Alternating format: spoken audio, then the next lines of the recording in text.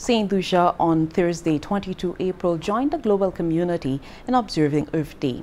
To commemorate the occasion in just over 6 months prior to the 26th conference of the parties to the United Nations Framework Convention on Climate Change, the Department of Sustainable Development launched Climate Change in Saint Lucia.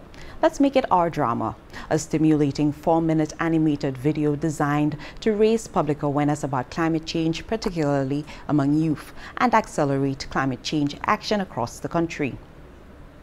The video, created by local artist at Sandiford of Acid Kreationz in collaboration with DSD and UNICEF, features musician Ezra D Funmachine Augustin and radio host Francheska Franny as narrators. The animated video is intended to be used in schools, summer camps among youth groups, and otherwise to introduce students to and to help galvanize action on climate change while sharing information on government's plans such as the Nationally Determined Contribution and the National Adaptation Plan. Here's an excerpt. Climate change and environmental education is key. For instance, discuss how our tourism and agricultural sectors can contribute to the fight against climate change and how this can help our country promote a sustainable tourism and agriculture model and create jobs. Share ideas on how renewable energy and energy efficiency practices can make our environment clean and green. Read about climate change.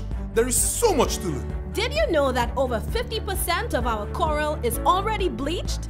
Did you know how drought is impacting our farmers? Climate change will only make things worse. Learn about how to tackle these problems. And of course, take action. Think of dengue. If you do your part by clearing stagnant water, we can eradicate it together. Rewarding, isn't it? You can also join tree planting campaigns or gardening activities at your school to protect both our environment and your health. Think of all the other little practical things you can do on a daily basis, such as reducing, recycling, reusing, and repurposing, which will help you save a lot of money.